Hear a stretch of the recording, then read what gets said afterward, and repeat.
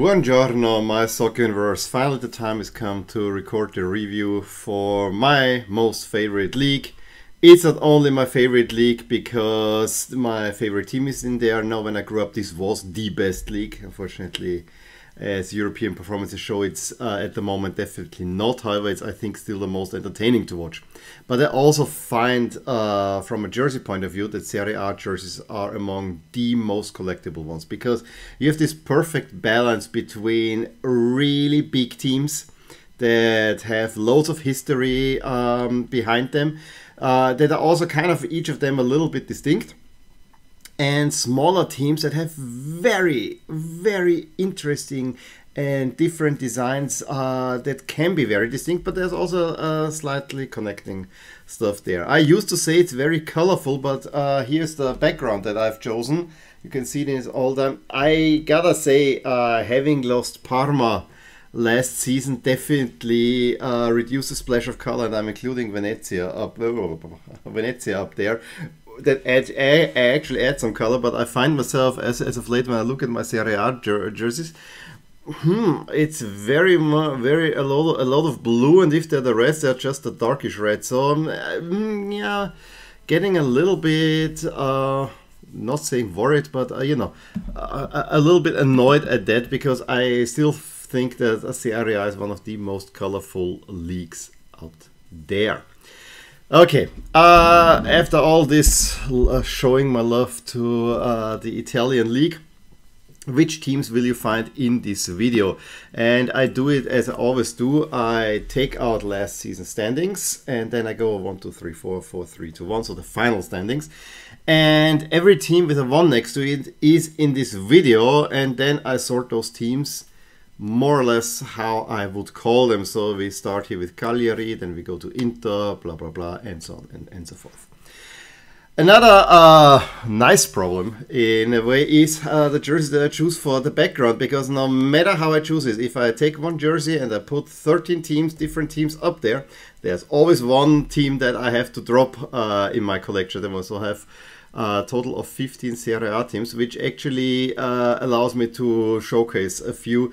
So I'm planning to keep the top 4 from last season always up there, with the seeded team in the video up there, and then swap things around, and you know, also put a focus on the teams that are in this video just behind me. And then I wear one of these, and I decided on this wonderful Torino shirt. Yes, darkish red, but if you don't have one of these, the material is so soft. This is probably the nicest jersey material that I have ever had. So a really, really great jersey. I have talked a lot already, so let's dive into the jerseys, and we'll start actually in the south at Cagliari, who are again with Adidas. And I don't know, I really love my Macron Cagliari jerseys ever since Adidas took over. The one thing that I think they did well is, yes, we took a little bit red, went a little bit brighter, but last season they had the white sleeves. This season, yeah, what's that? This gradient. I mean, I know this is this Adidas this season really likes the hexagonal gradients in there, and they throw this all over an iconic jersey. I do like the sleeves going back and forth. I actually do like the sponsor, although it's a whole lot on there, but just this, I guess it's a horse. This picture of the horse looks really, really nice, and there is a little bit, you know, it's Sardinia. Is on there, so I can see actually some connection, which actually makes it fit quite nicely on there. But I cannot look past the gradient. It kind of gives a red a weight that it should not have. And yes, I know the shoulders are blue and so on. It just doesn't quite, yeah, it's weird. Let's put it that way. It's weird, and for that reason, I give it 4 stars. I do have to say, though, the away jersey, yes, it's a template. But it's one of those templates where I'm thinking, yeah, this almost looks like custom made. I really do like this one. Now, one thing that I would have loved a little bit more is, you know, all these brush strokes that are on there. They're all in red. A little bit of a gradient blue would have worked quite well there. But I love the collar. I love the sleeve cuffs. There's blue on top. As I said, a little bit more blue in there, but that is something that I find as a rather attractive jersey. I think 7 stars with that one.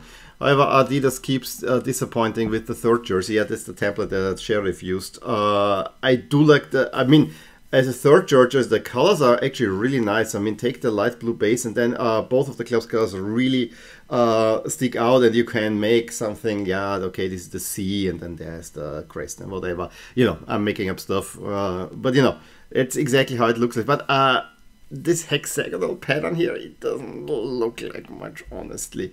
This is a little bit what bothers me, and also what comes here on the sides. I also find not all too attractive. So I guess I really like the color. The template is so and so.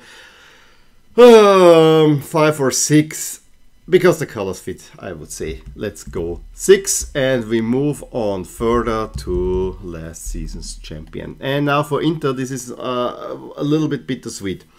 First off, the home jersey here in the sponsorless configuration would be a perfect Inter third jersey.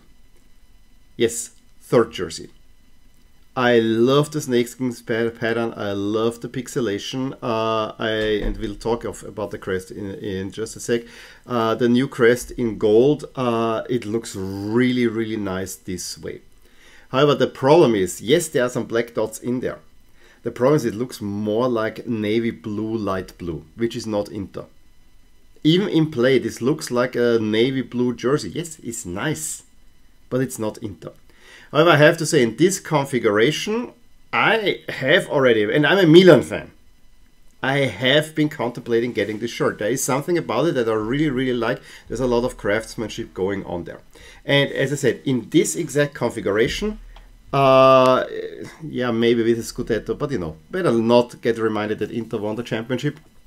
This configuration, I do like it. Maybe too much blue and too little black. I don't understand why you could not make the dark really much more black than it is. So that was when it came out, it was really a disappointment, and that's why I'm saying this would have been a perfect third jersey, because you could have a regular blue and black striped home jersey. Maybe even make the and that was the first kind of leak that I saw of this jersey. It was a classic black and blue, and within the blue you had the snakeskin pattern. That I think would have even worked better, but this way, yeah, not great.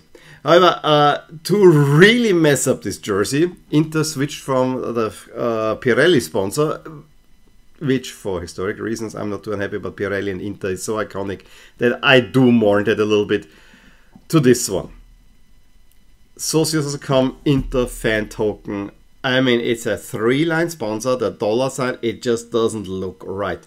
And to add insult to injury, the sleeve sponsor is at least also in gold, but the main sponsor is in white.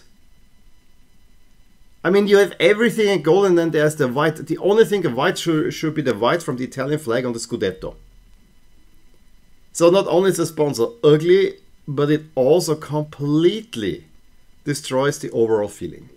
And now we have to talk about the new crest, and I'm not gonna get too crazy about it. I know I've heard people not liking it and so on. I mean, let's face it, the old Inter crest is not made for the digital age, because yes, there were the 4 FCIM 4 interlocking letters on a really nice golden background, but it was white on gold, so you don't see. So it had to be simplified, and I actually do like that they went for I and M. I also know that this is a very it's a good logo that, you know, on the internet it scales very, very nicely, and it remains recognizable. And you kind of have still the golden shape. Or the round shape there. What I do not like necessarily is that the letters are a little bit overemphasized. you know, the I with the serifs, and then the M, you know, sticking out, and I know there should be the Duomo in there.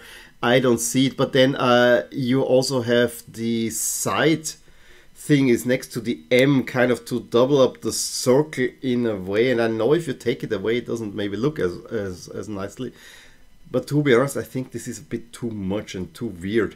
And again, to top it all off, you release this crest where the letters are in white. You have a blue background and then you have a black outline, which is supposedly crest. And as we'll see, none of the jerseys this season use this. Here is monochromatic in gold and, you know, whatever the background. I think gold and black the background, which also doesn't make too much sense to me. So yeah, there's a whole lot to say about this jersey. I think it's one of the most talked jerseys this season. And I said I would love this jersey to bits if it was a third jersey and if it didn't have that ugly sponsor. That ugly sponsor really takes it down a couple of notches to me. And a jersey that if it was a third jersey, I would easily give a 10-star. As a home jersey, I already have starting at 8 and then I have to knock it down to 7. Because of the sponsor. I'm sorry to say, I'm hopeful that it will go. I will find it maybe somewhere on sale. Maybe I'm not really into the Inter jersey at the moment because I'm well covered with the third jersey in my 2000s Inter home jersey. So I'm okay there. But you know, it looks nice. I actually would like to have a white one. And when I saw the first drafts of the away jersey, I actually was instantly intrigued by it. Again, the sponsor here is maybe it actually nice, but still it's an ugly sponsor. I think a Pirelli would fit here much nicer. I do like the sleeve cuts. I do like the snake and the reference. And full disclosure, ever since a boy, I have loved my reptiles. You see here, I have a little crocodile and I have dinosaurs around my desk all over. So I really like my reptiles and I'm not afraid of snakes. So I love this thing. But I know this is a reference to the, was it the 11-12 away jersey? Or no, 10-11, the 10-11 away jersey. 10-11 away jersey, where they had on the one side the snake. But there we had at least the head of the snake. Where is the freaking head? I mean, this looks creepy because you have the tail going here and then all the body, but where's the head of the snake? Can we please have a head? Other than that, the grass thing and so on, this looks really great. I even think that the logo here could be used in full color, not just a black outline. So, you know, see, already I like the idea, but I think it's a little bit of a miss, and I'm also gonna give this 7 stars, although this is another jersey that, to be honest, when I saw first rumors about this, I said, this might be a jersey that I wanna get. Yeah, not so sure anymore. I think they did it better. Now, and then the third jersey, Inter in black. Okay, you have one in bluish, kind of the home jersey. You have the black one. That's great. You reference one of the most iconic away shirts, and I probably have to tell the story another time. My brother used to have that one. In any case, but why all the color? I mean, if you don't do it, if you don't do this in the original configuration, then at least make a black jersey and make it then in blue and white on the front or something like that. To me, this is way too colorful in many ways. And also the application, you have the Inter crest here in green and blue, and I think on the pants it is yellow and orange and so on. So there's a whole lot of color in there. Again, template nice. Design idea, great. They have been trying to put this on the home jersey 2 seasons ago, which I didn't like. The shirt doesn't look bad. The sponsor gets a little bit lost in there, which is not a bad thing, because of all the color you don't see the black sponsor anymore. So I think this is actually a positive here. I don't know.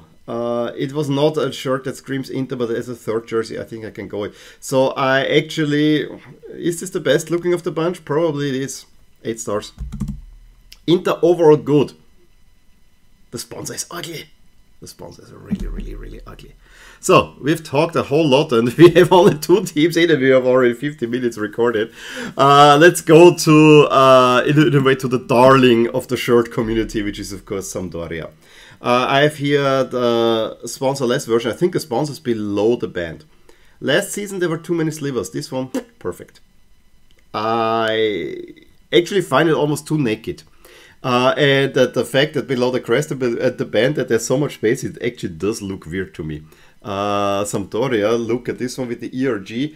That looks a little bit more balanced than having the all blue, but you know, everything is in the green. I think what I would have loved maybe a little bit more, give me something on the neck.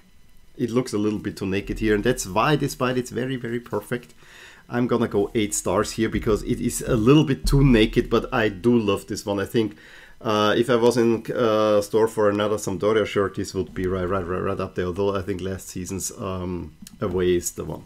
The current away, yes, this is a nicer color. I think this I like from the styling a little bit more. It doesn't look as naked. However, there's too much space. You have this kind of I don't know if it's the crest of Genoa or it's just a shield from the Sampdoria. You have the famous bands running across the shoulder, which I do like, but connected a little bit more. I do like the color quite a lot, but again, it's a little bit on the naked side, so I would wish a little bit more there. I'm gonna go 9 because I actually like that it's white and the colors are popping. That's a within itself. 9 white jerseys, white away jerseys in Italy, because they always do something interesting. The third jersey is probably the most interesting one. Here's the old sponsor with very mobile, which the green is a little bit jarring, but it fits very well on the other 2 shirts, at least last season. It takes, I think they had it in 93 or whatever. Mancini actually helped design the shirt because they had to play an opponent where they couldn't show up in the blue or in the white. So they came up with this red jersey where they took, of course, the famous Sampdoria band. They put it around below the chest. Just here we have it as a side stripe. But you think there's a lot of stripes, and that's a nice thing. You have the 2 blue stripes, but they're not touching the red. There's another little white stripe in there. And I'll let you venture a guess now, and if you don't know it, here's the solution. Why there's an additional blue stripe? Because blue and red are the colors of Genoa. So in order to not have the Genoa touching, so to have blue on red, no, we have a little white in there, so Genoa is nowhere mentioned in there. Do like this one. That is another one that I actually I find quite attractive overall, and especially the, you know, I'm a sucker for offsides as a strap, so I'm also gonna go 9 here. And we move on further to Sassuolo. Okay, Sassuolo, Puma.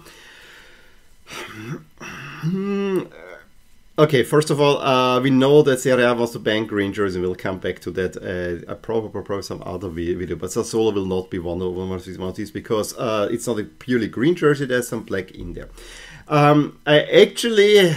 I have some liking for what they're trying to do here with, you know, you have a broad green stripe, but then you have a broad black stripe, but half of the black stripe is kind of gradient over. And you may say what you want, but the sponsor for Sassuolo always looked nice. It's just one Mapai, but it looks okay. I'm trying to guess now, how do I like the gradient stripe? I think it's something interesting, something different. So I'm bound to like it a little bit more, but it's also, you know, the jersey over is not too exciting. I think I'm gonna go 6 stars here. It should be fine. The away jersey, they keep with the gradient, but to me there's too much green and too little black in there. I do like this chevron in a way, but it kind of hides away the Puma, and especially the crest. Smartly chosen the green and the black, because the Puma is black on the green and the Sassuolo crest is a little bit more green, so it remains visibility. It is interesting. I would wish maybe a little bit more, but the focus of the shirt is definitely the sponsor Mapai. I also would have wished maybe that the collar either half, but you know, make the collar green, the sleeve cuffs black. I think this is where I'm going. So also kind of middle of the park, looks interesting, but a little bit weird too. So 5 stars, I would say. And then the away jersey, yeah, here you do tend to lose me a little bit, but you know, I know why they have it. The checkerboard pattern in gradient though is always a little bit hard to take. That I gotta say. So yeah, I'm at 4 stars here. Yes, I'm sorry, newsflash, we will not make it in any way to an under 20-minute video, but there's just a whole lot to say.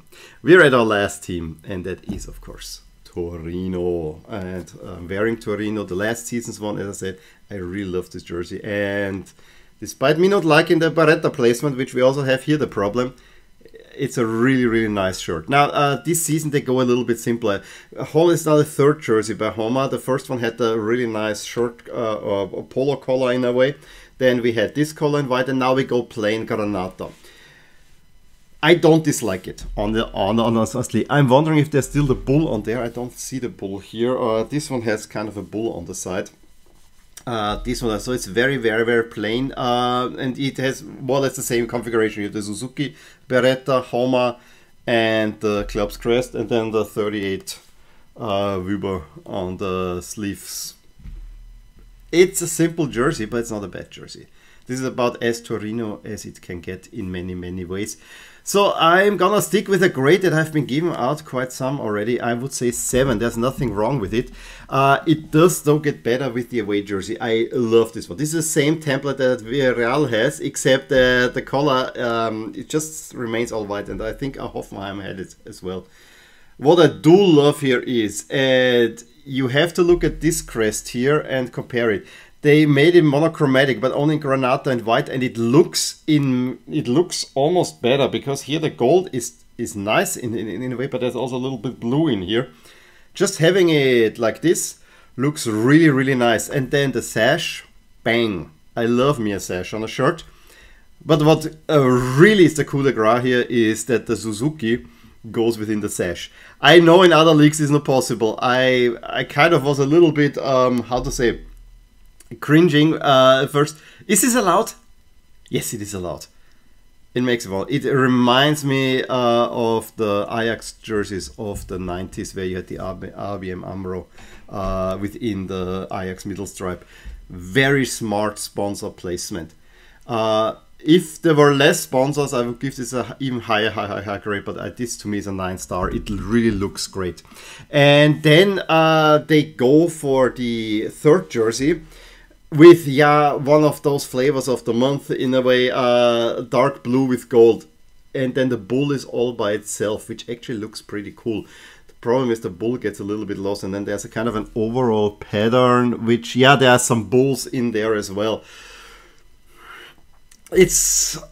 I like the color combination. I think it is cool. I just wonder, with dark red jerseys, where would you actually wear this one? And I have not seen it so far. So, because away to Milan, you're definitely gonna wear the white one. So I'm wondering, you have to kind of come up with an opponent, or you just wear it because you can.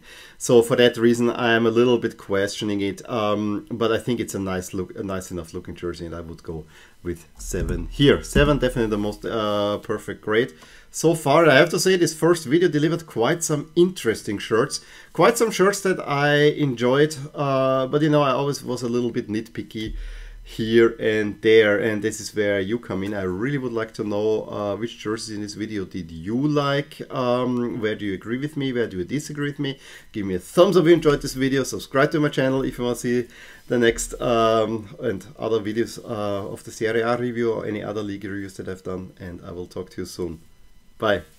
Hey there, I really hope you enjoyed this video, and if you did, here are some videos and playlists that you might enjoy too.